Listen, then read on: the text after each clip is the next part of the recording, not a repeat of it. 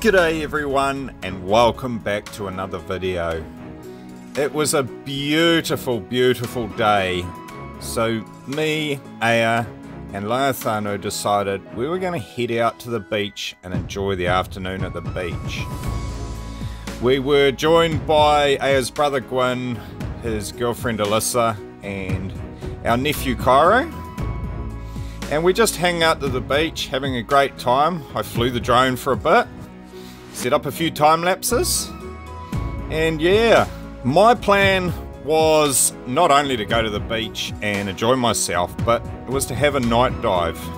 I'd been sent this awesome dive torch from XTAR and they wanted me to do a bit of a review on it, so I figured that going out for my first night dive would be the ideal opportunity to test it out.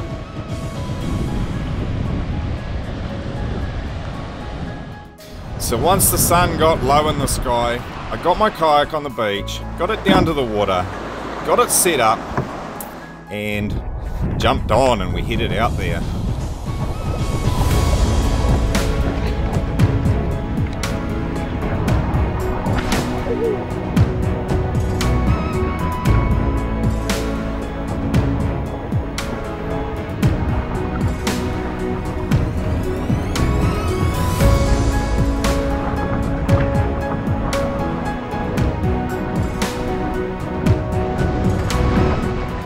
Alrighty, first spot, and the sun's looking pretty beautiful in the background, just sunk below the hill. I'm going to have a real quick snoop around here, see if I can't bang over a fish for a bit of a kai, and then we'll move into somewhere maybe a little bit calmer. There's a bit of swell hitting the rock here, and see if we can't find some crayfish under torchlight. So let's do it.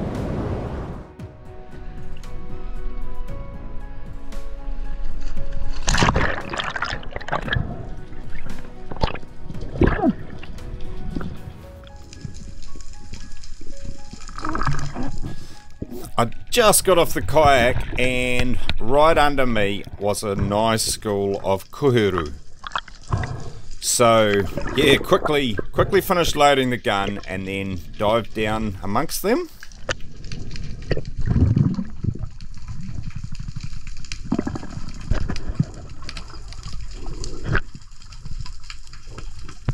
And I was kind of hoping there might be a kingy around. So I line one up and shoot it just to see if there's any kingies in the area. They'll often come in for a look. But unfortunately my shot was just too good. I hit this fish in the spine, so it had no fight, so didn't send out those wounded fish signals that I was kind of hoping it would send out.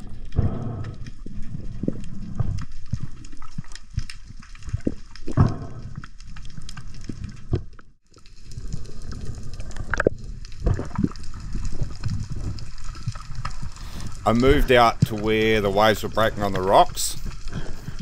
I figured that if there was going to be a snapper parked up anywhere, it would be there.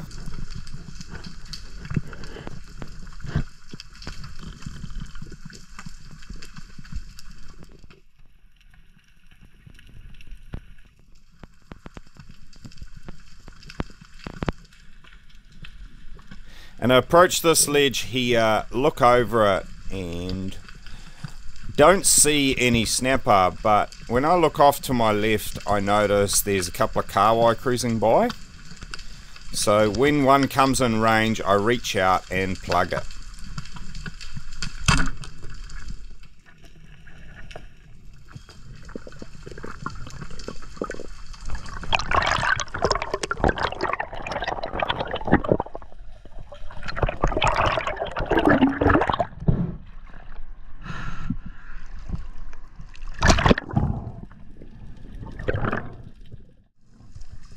I let this fish struggle around a bit, sort of take my time pulling it in the hope that it might attract a kingfish. And I untangle everything, reload my spear, reload the gun with it still on the spear, just in case a kingfish comes in, but nothing comes in, so end up taking it back to the kayak.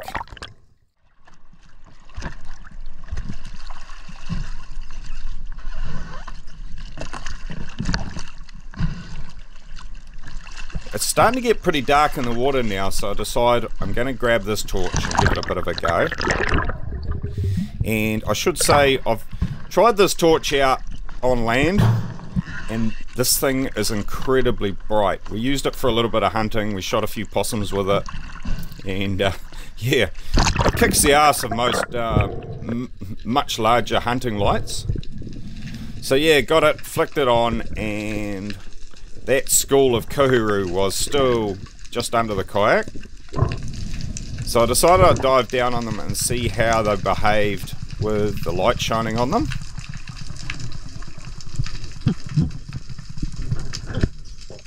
And yeah, it was kind of quite funny. They were quite terrified of it. So I was kind of almost chasing them around with the light here. It was quite amusing.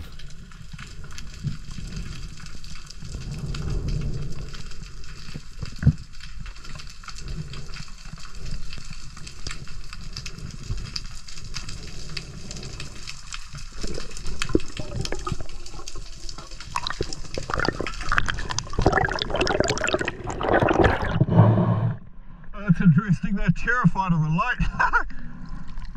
She's pretty bright. So I had a bit more of a look around there, but when it started to get really dark, I decided I'd move to a spot where it was a little bit calmer. There was sort of a little bit of swell washing there, and there was a spot just a little bit further up the coast that was considerably calmer, and I just decided I'd feel a little bit more comfortable there. Alright, spot number 2. Let's go look for some crays in the torchlight.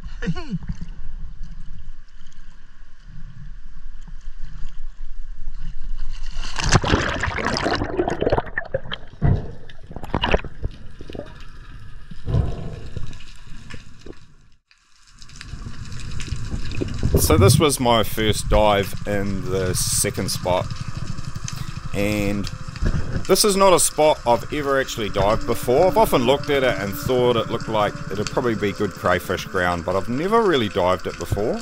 So this is all a little bit new to me, and maybe not the wisest decision, but like I just said, it was the calmest place, just because we had a little bit of swell running on the coast. So I'm diving around here, looking around, and the first thing I notice is there's a few little fish around, but they're just super calm, just sitting there when the torch is shining on them, not like that school of kuhuru that were darting everywhere. And I think maybe it's because they've had a little bit more time to settle down and they've all sort of gone to sleep.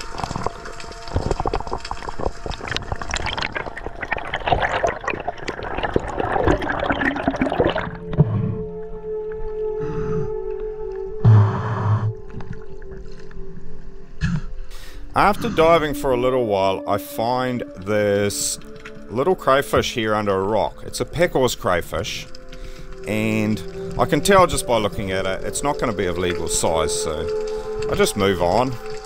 Keep looking, there's plenty of rocks and actually really good looking ground here for crayfish.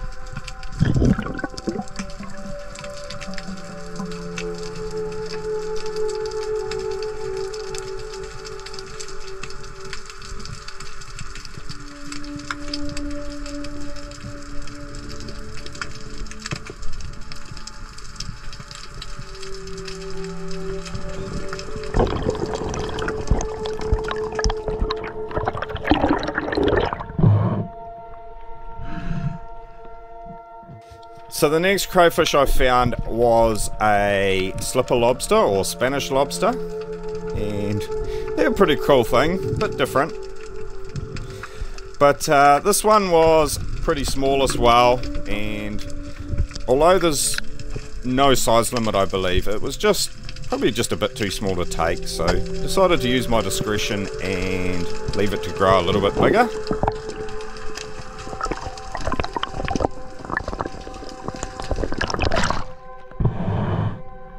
Slipper lobster. Haven't seen one of them for a while. I see a snapper just chilling out on the bottom, and I've heard stories about snapper being super easy to approach in the dark, but I didn't know how true it would be. But yeah, this just proves it. I was able to swim down, swim right up to the snapper, and I actually reached out and tried to grab its tail, and that made it take off. But until that point it had just been so chill. But yeah, it just sort of cruises off after that. Back on the surface, I'm surrounded by these krill, and it's quite a spectacular sight at night. Quite beautiful, really.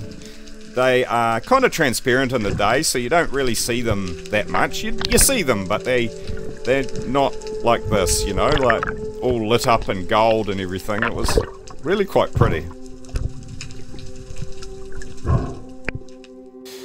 I find another small packhorse crayfish, and once again, just a bit too small, could just tell by looking at it.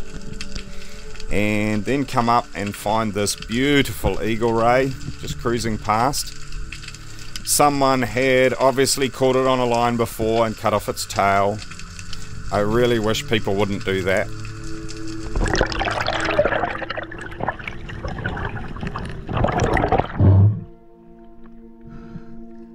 I'd been diving for a couple of hours at this point and hadn't seen any red crayfish at all. So, found a snapper just asleep under a rock here. So went back to the kayak, grabbed the gun, decided if I wasn't going to be able to take a crayfish, I'd at least shoot a snapper to take home to eat. And yeah, came down to look for the snapper again, and I must have disturbed it the first time when I saw it because it wasn't there. It had obviously moved off.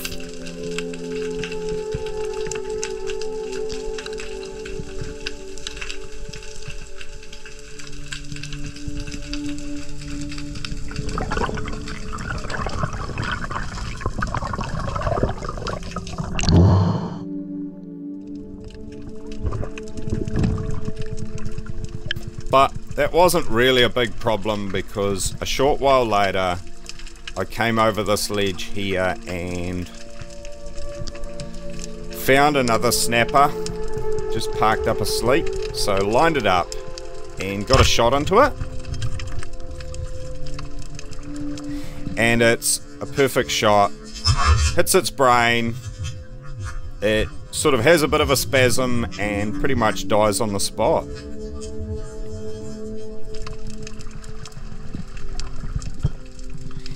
So yeah, head down, grab the spear, and take my prize back to the surface.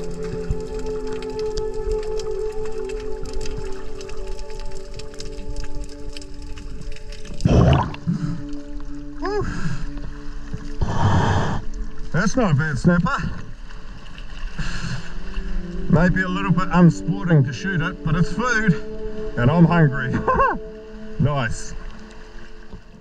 And yeah, it's about now that I realise that snapper is actually pretty considerable size, certainly a lot larger than I'd first thought.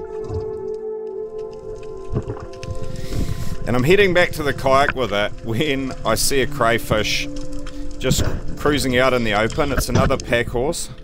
So it scoots under a rock when I dive down to have a look at it. And I have a quick look and I realise this one's too small as well, so don't bother having a go at it. Just decide that I'm headed back to the kayak and I'm done.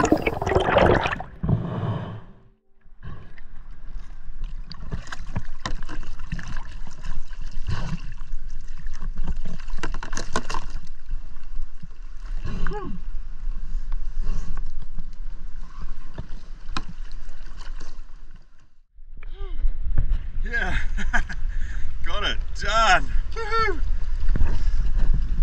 Oh yeah. Oh, alright. Well, I'm back on the kayak. What a cool mission that was.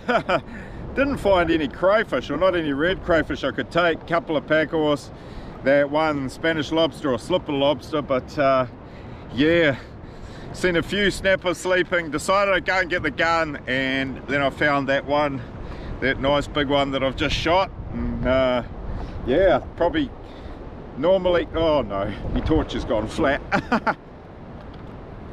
Oh, okay, my torch just went flat, so yeah, I've been using it for probably a good couple hours now, so I'm not overly surprised.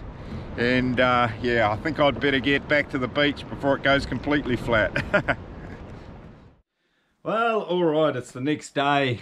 I made it back to the beach, and we got packed up, got out of here, but I've got the catch here. We've got the kahawai and kohiru. I think I'm just going to use the kohiru for bait. It's pretty small.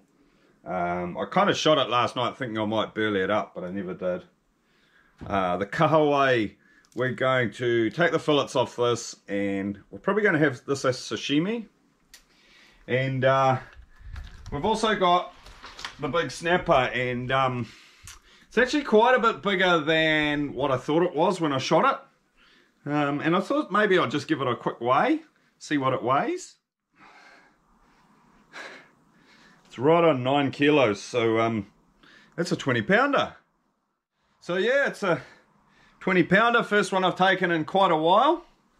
Certainly didn't realise it was that big when I shot it, but bloody nice fish. I wouldn't normally take a fish this big, but I was hungry and I hadn't got anything else, and we needed food for the week. So this is food for the week. It's not going to be wasted. We're going to fillet it up. We're going to take the head and the wings. They'll end up getting smoked up. We'll have raw fish. We'll have cooked fillets. Yeah, it's going to be put to good use, and there's going to be plenty of people that get some of this. So yeah. Alright guys, that's pretty much it for this video. Super impressed with this torch. Very, very rugged construction, feels heavy in your hand, really nice bit of kit. I will leave a link in the description for where you can go and buy this. I'm very impressed with it. I think it's going to be a fantastic addition to a diving kit, and I want to do a few more night dives because that was a lot of fun. So yeah, I'll close it off there. I'll say thanks for watching. See you in that next video. Cheers.